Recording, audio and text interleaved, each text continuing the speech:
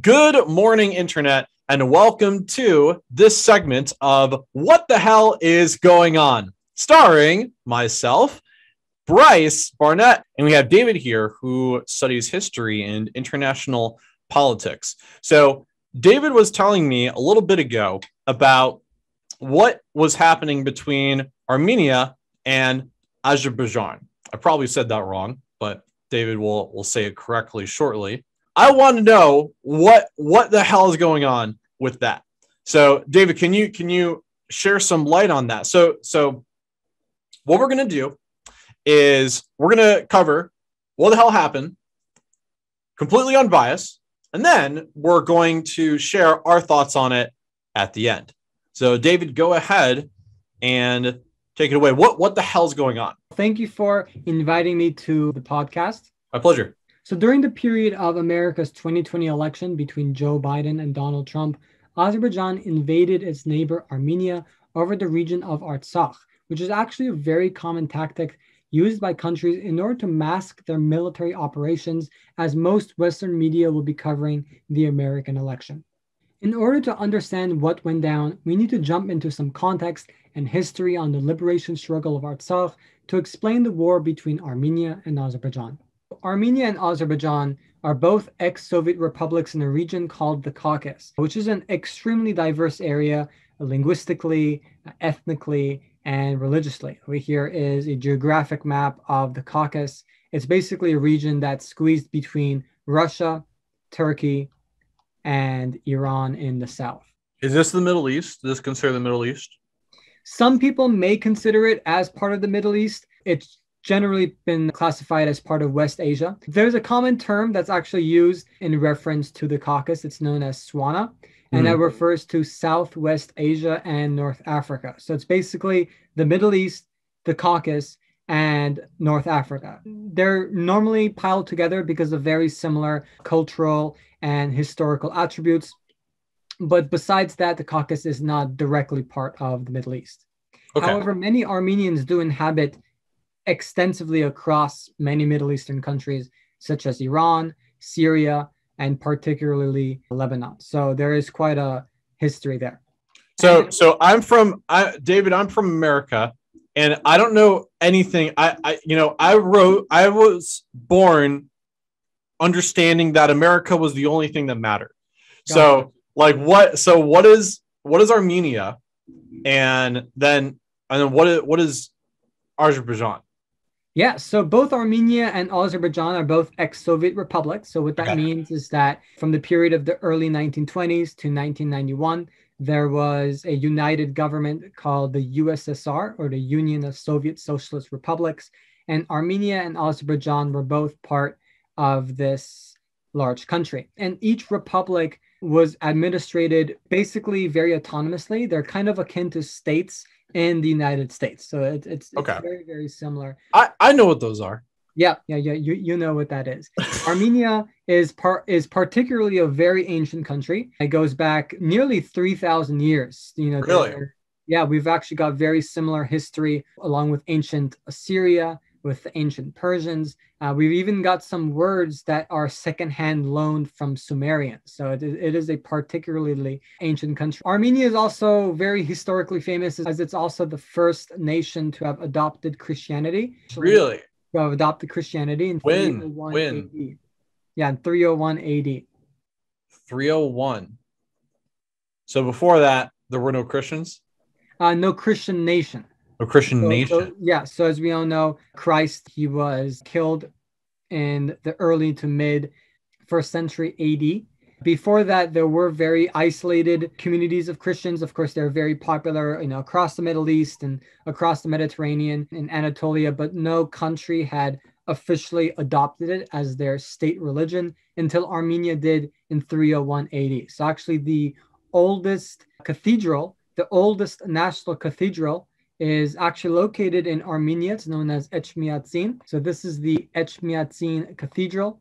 It is the oldest cathedral in human history. Azerbaijan, on the other hand, it is a Turkic-speaking country, so they share a very similar language as with Turkey. Their roots are associated with the Turkish migration, which happened across Eurasia between the 6th and the 11th century, where Turks from Central Asia moved across into the Middle East and Europe. And Azerbaijan, as a Turkic nation, is partially descended from these people, as well as the Turkified indigenous inhabitants of the region. So that's Azerbaijan. Yep. Okay. So it sounds like that they're both peaceful countries and they have no problems. Yeah, definitely that is not the case. There's been quite of several centuries worth of conflict, but today we're going to particularly focus on the region of Karabakh, or as it's known in Armenian as Artsakh, which is this region over here in Azerbaijan. Now, to really understand the struggle of Artsakh a little bit better, we got to jump a couple decades in the past. So both the present borders of Armenia and Azerbaijan were part of the Russian Tsarist Empire beginning in the early to mid 1800s. Now, already around this time, there was quite a lot of tension between the Armenians and the Turkic-speaking Azerbaijanis, which by 1905 had culminated into a series of very bloody battles and outbreaks of violence known as the Armenian Tatar massacres of 1905 to 1907. They were known as Tatars back then, and they were particularly influenced by nationalistic rhetoric from the Turkish Ottoman Empire. However, things really did change at the outbreak of World War I, which the Turkish Ottoman Empire used as an excuse to eliminate its Armenian population, resulting in the death or deportation of up to 1.5 million Armenians, known as the Armenian genocide, which is now extensively denied by both Turkey and Azerbaijan. So they're saying it just didn't happen? Yeah, well, there's quite a lot of things that they say. One group of Turks might say it didn't happen at all. Another group of Turks might say, yeah, it did happen, but they were justified in killing Armenians. And another side might say, yes, it did happen, and I hope it happens again. So they're like super Hitler, yeah. Yeah. Actually, funny that you mention it. Hitler, in first coming up with the Holocaust, which we all know killed up to 6 million Jews and many other million minorities, actually got inspiration from the Armenian genocide. Yep. Yeah. So it's literally, this is what caused Hitler to happen, more or less. In some regard, there is some influence. He's actually quoted on saying, on who now remembers the Armenians. So he's basically saying, he basically tried to justify the Holocaust by saying, oh yeah, in a couple of decades, no one will remember the Jews, which obviously, thankfully, we do remember the victims of the Holocaust. He mentioned the Armenian genocide because by then, no one really talked about the Armenian genocide. It sort of inspired him to also do the Holocaust. Holy crap. So what was their problem with them in the first place? So you mentioned that there were wars and battles, but like why was that happening? So if we go in too much detail, we might go on total tangent, just because the reasons of the Armenian genocide is very, very deep. First thing, obviously, would be the rising tide of nationalism. At this period, the Ottoman Empire was sort of falling apart, mostly because different groups of people were developing the idea of their own nation state. This particularly began in the Balkans, Serbian nationalism, Bulgarian nationalism, Greek nationalism. But eventually, as a reactionary force, the Turkic-speaking peoples of the Ottoman Empire developed their own nationalism, known as Turkish nationalism. And this inspired them to want to have a homogeneous Turkish republic in Anatolia. And unfortunately for them, Anatolia was not homogeneous. And by homogeneous, I mean was not the single ethnicity, right? All of Anatolia was an extremely diverse area of not only Turks, but of course of Armenians, of Kurds, of Arabs in some parts.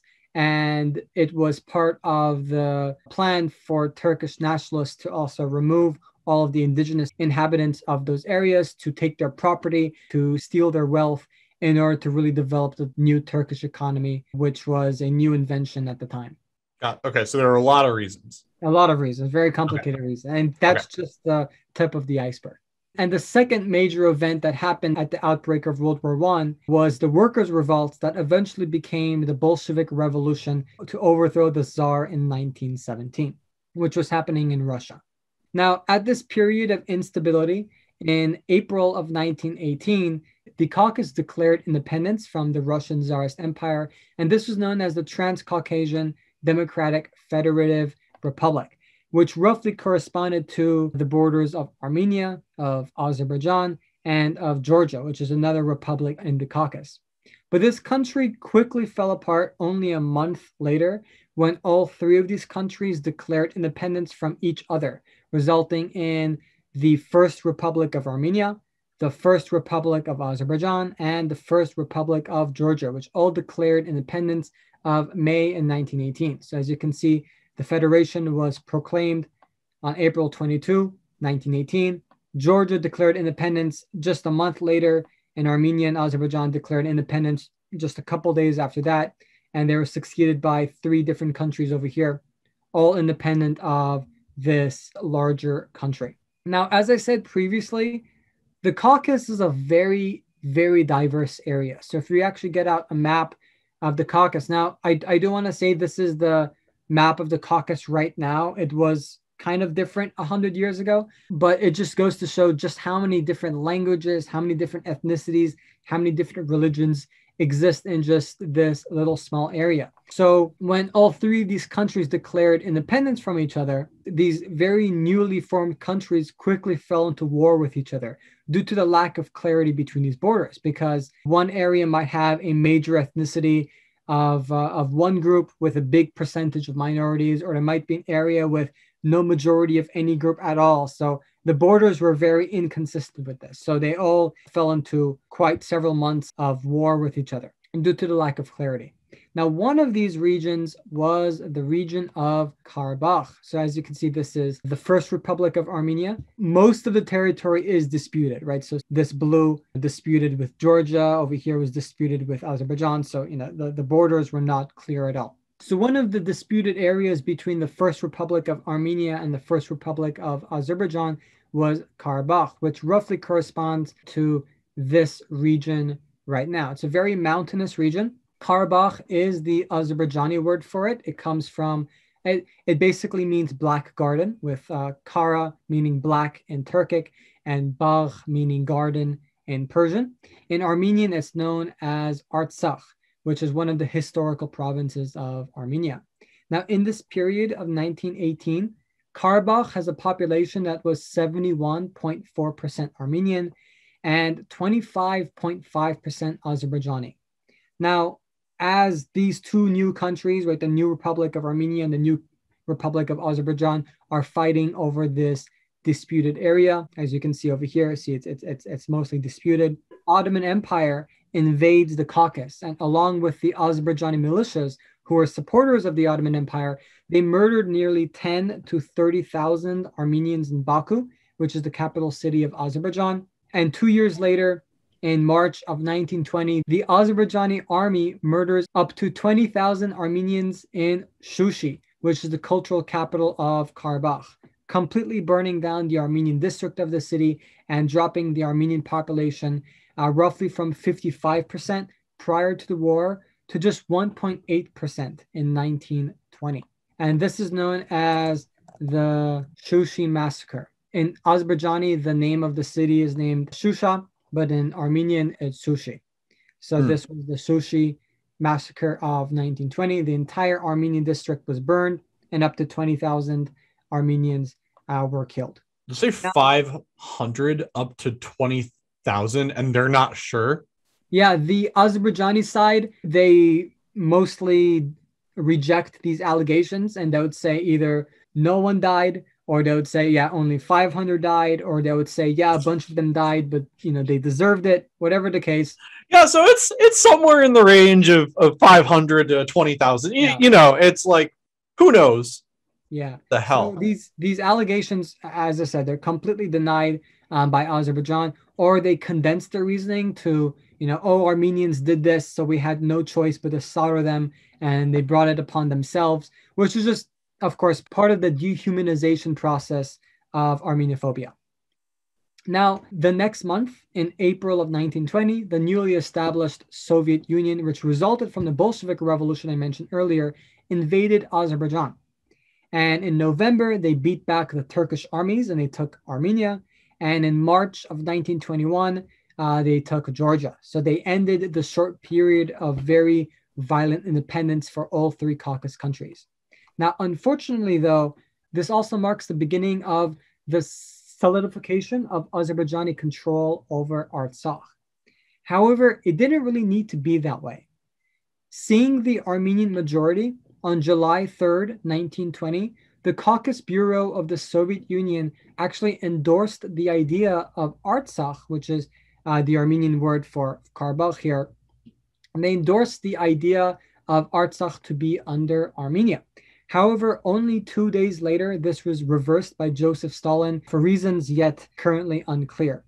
Despite this, a few months later, in November, the Azerbaijani Soviet Socialist Republic also formally recognized Karabakh as part of Armenia, but this was once again denied. So in 1923, Karabakh was formally given to Azerbaijan. It was declared an autonomous status under Azerbaijan. It was known as the Nagorno-Karabakh Autonomous Oblast, also known as the NKAO. In 1926, it was reported that it had a population that was 89.2% Armenian and just 10% Azerbaijani. Now, though this period of Sovietization in Karabakh had relatively high rates of growth, high rates of peace and stability, at least compared to the brutality just a couple decades earlier, Armenians still faced relatively high rates of discrimination. For example, many Armenian churches were shut down or not allowed to operate under the guise of state atheism, which was the proclaimed religion of the Soviet Union.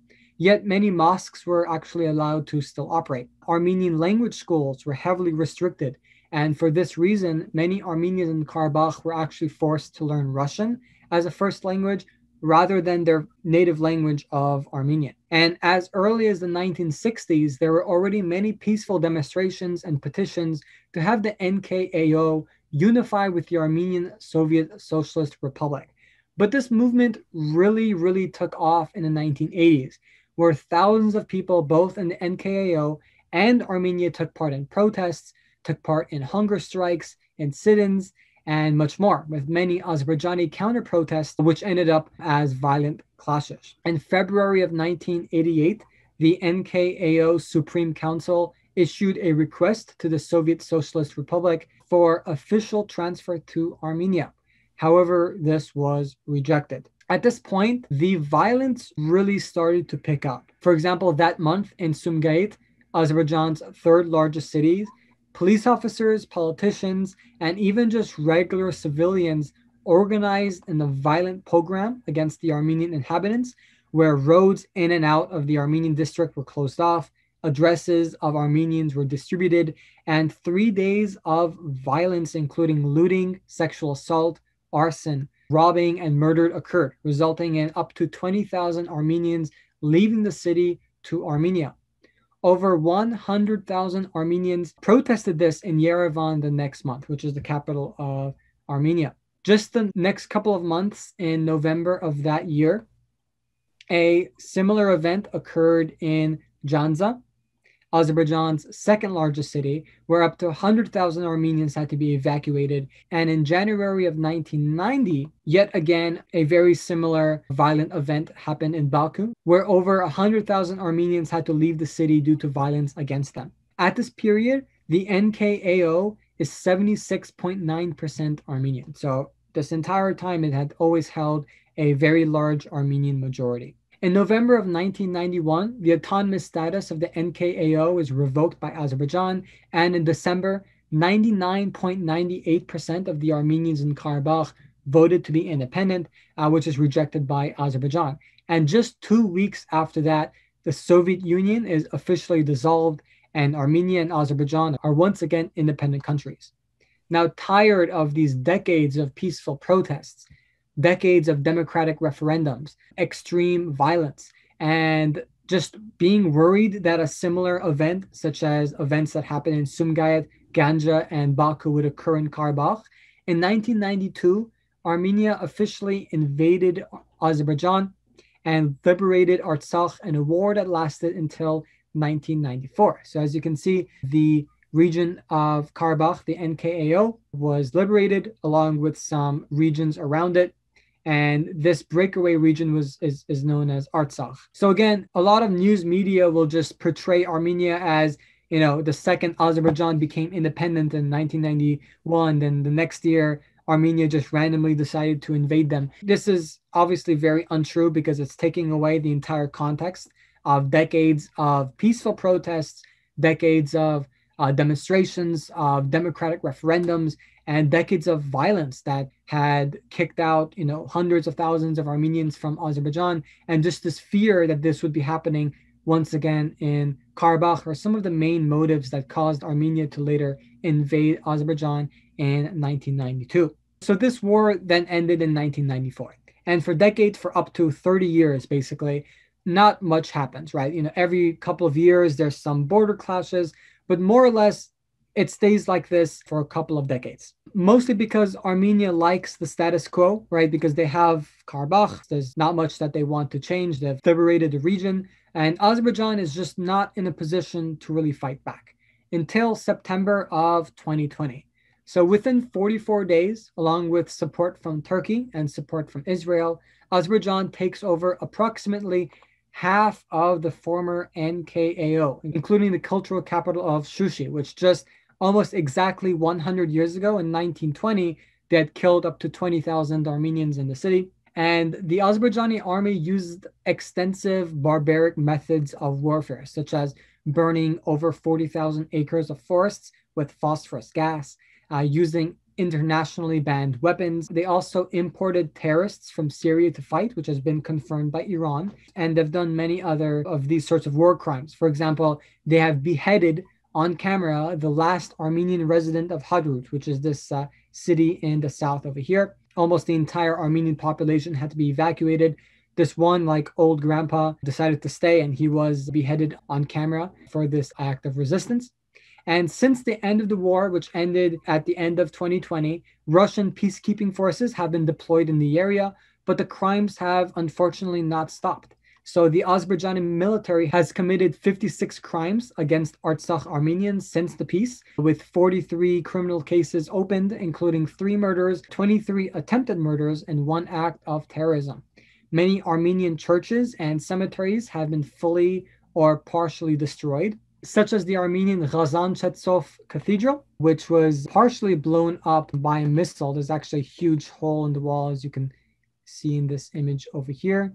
This is the interior after the missile was shot into the church. And the cathedral, which is located in Shushi, is now under Azerbaijani renovations. Of course, this isn't new, as Azerbaijan has been doing these sorts of cultural damages to many Armenian cemeteries and churches located across Azerbaijan for decades, such as the Armenian cemetery of Jura, which is located near the city of Julfa. And this was actually the largest Armenian cemetery that had existed. And it has been confirmed that ever since the late 1990s, the government of Azerbaijan began a systematic campaign to destroy all of the monuments. And these monuments include khachkars, basically an Armenian sort of cross stone. That's the exact definition. Khach means cross in Armenian, and kar means stone. So it's literally cross stones.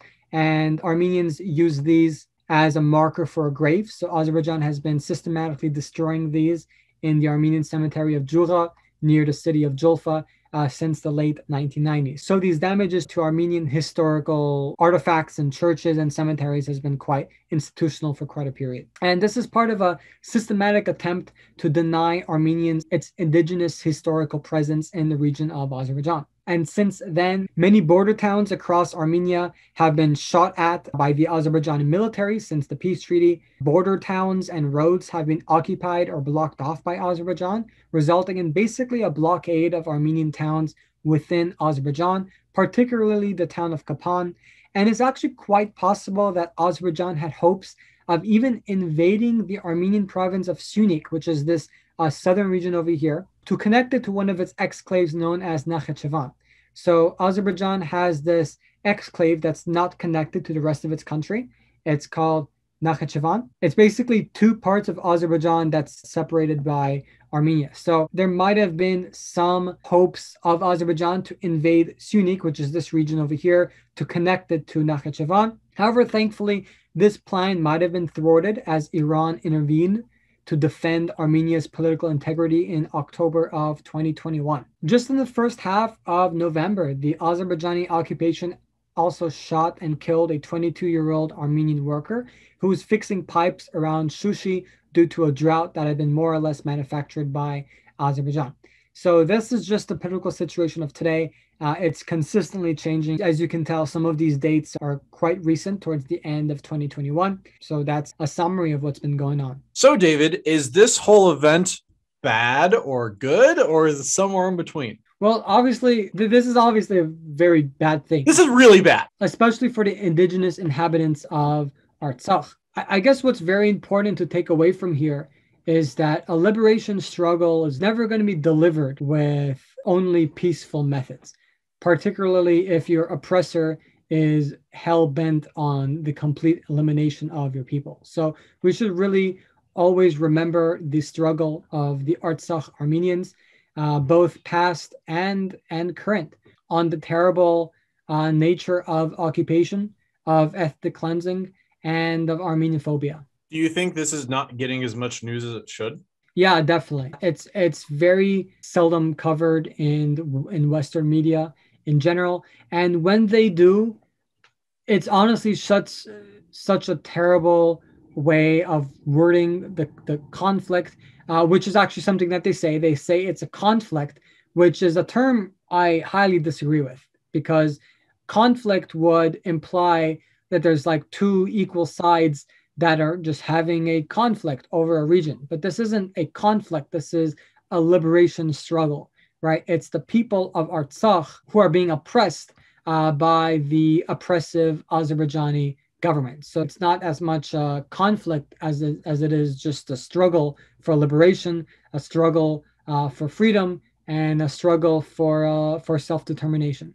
So I've had some viewers that are from Azerbaijan that were celebrating that these events happen. Is this a good mindset to have, or like what would you say to viewers that might be that are involved in the situation but are uneducated on the situation? Yeah, in terms of Azerbaijanis, the current Azerbaijan government, led by Aliyev, is a very reactionary, fascistic, sort of authoritarian government.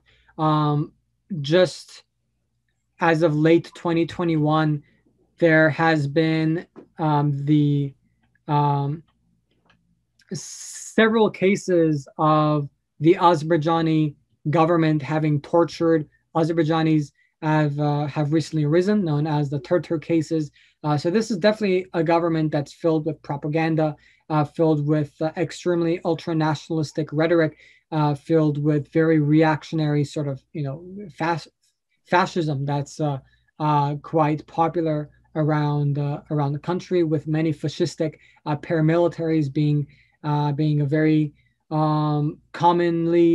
being very commonly celebrated across both Turkey and Azerbaijan. For example, the Grey Wolves, which is a very fascist sort of movement that, even though I believe in Azerbaijan the party is technically banned, it's very widely celebrated across across different cities, with a lot of people celebrating some of their terroristic actions, and it's a very propaganda-filled country.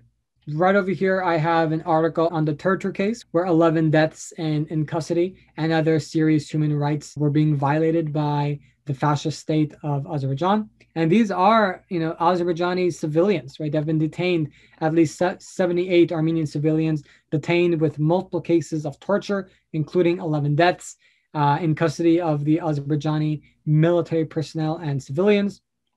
And this was mostly because they were, without evidence, said to be spies of Armenia, which is just a false accusation. It's just a very fascist crackdown on its own people. And several protests across the recent history of Azerbaijan have been severely cracked down upon by the Azerbaijani police and military. So Azerbaijanis celebrating the conquest of Artsakh is something that's very expected, given the propaganda, given the fascist nature of the government of Azerbaijan, and just given the ultra-nationalistic indoctrination that's quite common across Azerbaijan and Turkey. So this is what the map of Armenia and Azerbaijan looked like from 1994 all the way to 2020. So this light green color, which is internationally recognized as being part of Azerbaijan, is actually the Armenian invasion that happened to liberate Artsakh from Azerbaijan. So as you can see, this shaded over here, this was the NKAO, and this light green color that's around it, these were areas that were not part of the NKAO, but that were invaded by Armenia in order to reach the NKAO. And this is how it looked like for almost 20 years until 2020. And now this is how the map looks like now. So as you can see, this dotted line over here, this was the previous map, right? So that's this border over here. So this was the previous border of the Republic of Artsakh. And this light blue color over here, this is what they officially invaded, right? From September of 2020 all the way to November of 2020. So they took some segments here in the north. They took about half of the former NKAO. What this dark green color represents is what then Armenia gave as part of the peace consensus. So this part, which was not part of the NKAO previously, which was always part of Azerbaijan, but that Armenia invaded starting in 1992 all the way to 1994. So this was given in the peace treaty that was signed in November of 2020. And this orange color is right now what's left of Artsakh. So this region, it's currently de facto independent, but as you can see, about half of it over here is being occupied. This line over here is what the previous border was. And then these dark green colors were all given to Azerbaijan. This dark red over here, this is Armenia. This dark red over here, this is the former NKAO. And the blue over here, this is Azerbaijan. And then this light red over here were parts of Azerbaijan that were occupied by Armenia following the 1992 war. So as September goes ahead, they start invading parts of the north, and they start taking parts of the south over here.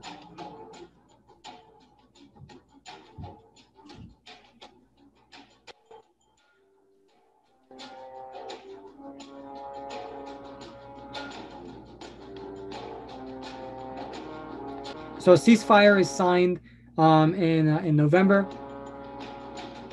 where they've already taken about half of the former NKAO.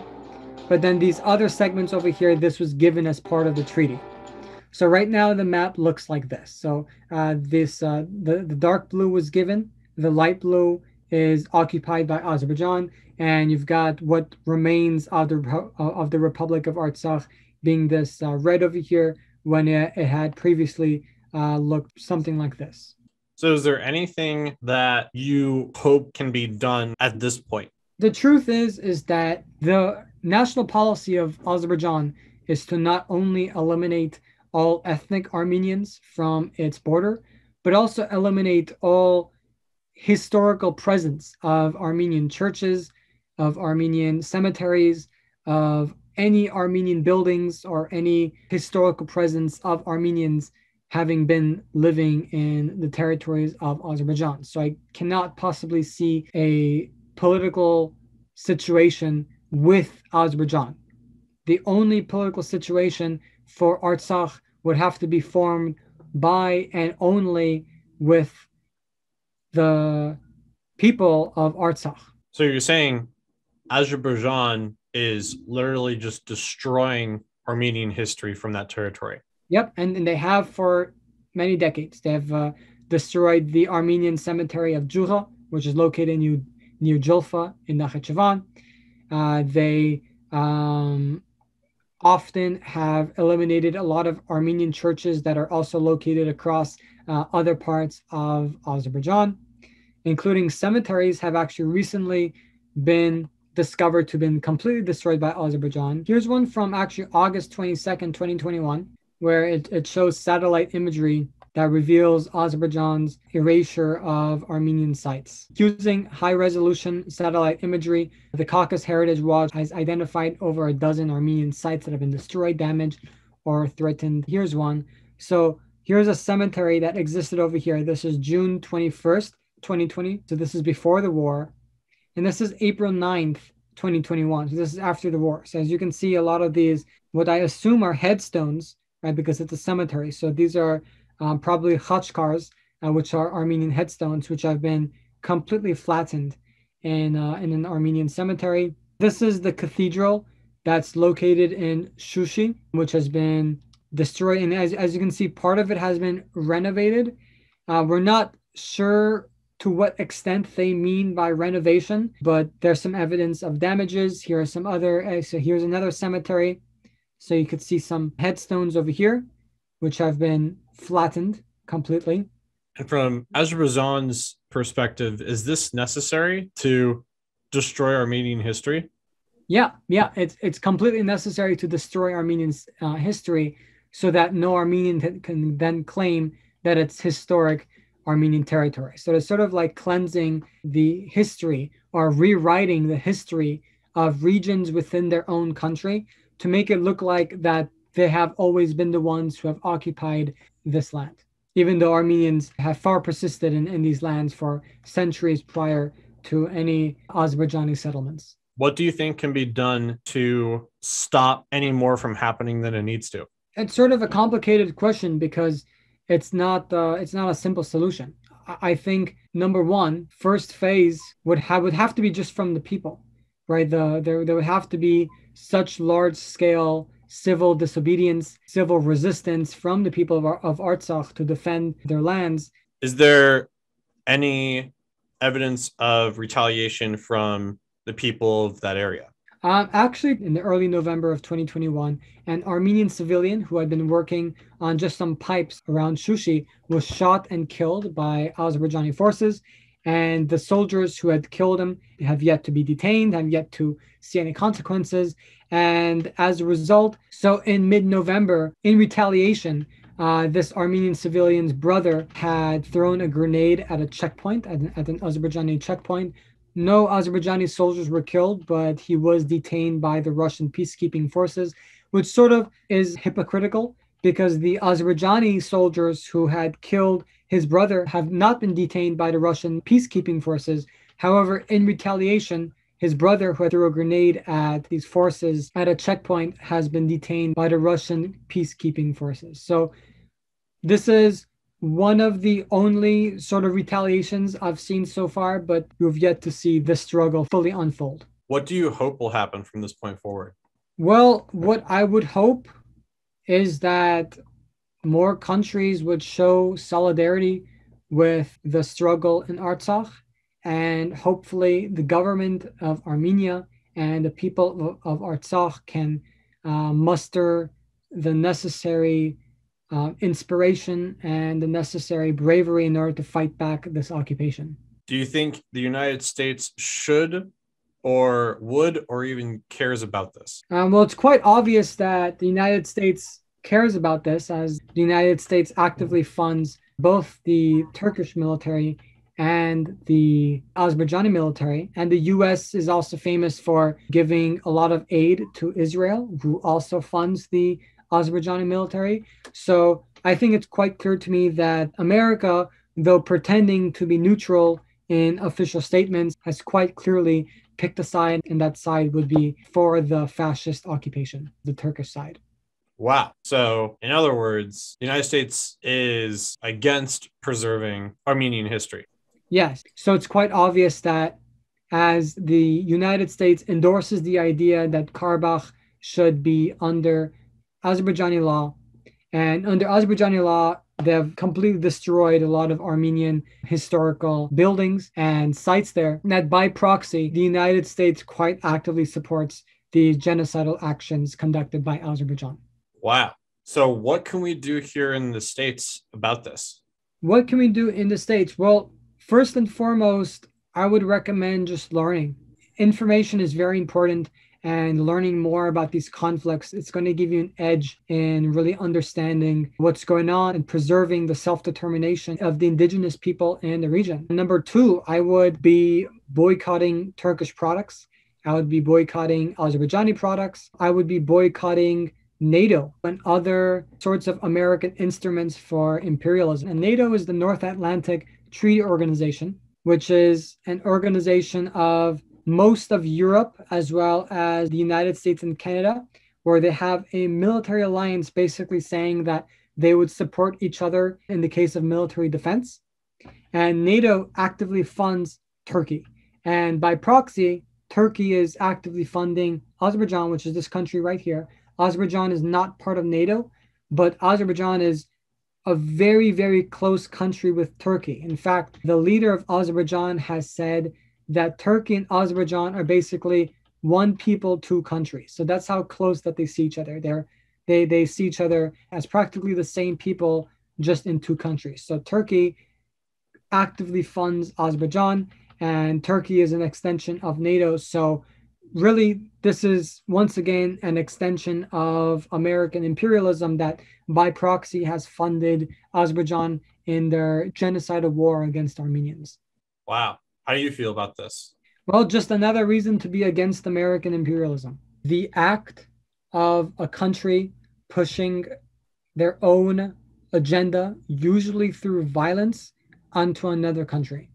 And this could be through economic imperialism. This could be military imperialism. There are quite a number of different imperialisms, but America has a very imperialistic history. So what are your final thoughts if you were to give a message to the people that are watching? What should be taken away from all of this? The main real takeaway here is that we need to put an end to the American military industrial complex, because though the actors of this war have been Azerbaijan, have indirectly been Turkey and Israel and the United States and other such NATO countries, that at the end of the day, these are all extensions of Western interests, both directly and indirectly. In order to put an end to conflicts here in Armenia, but not only in Armenia, but worldwide, we would need to really put an end to the American military-industrial complex.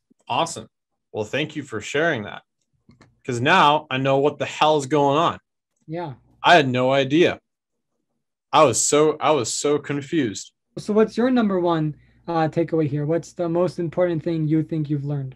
My takeaway is, as much as you try to erase history, especially in today's age with the internet, the fact that this video exists, the fact that there's other documentation, there's no way you're going to erase history in today's technology age. And so it is a crime against humanity to have just any country or anyone deciding to erase history of any kind. Sweet. Yeah, for sure. What are your guys' thoughts? I want you guys to go ahead and let us know in the comments, and we'll be quick to respond. We'll probably have David respond because he definitely knows a lot more than I do about this topic, and that'll be a good thing. If there's other topics you guys want us to touch on, then go ahead and write those in too, and then we'll explain to you what the hell is going on.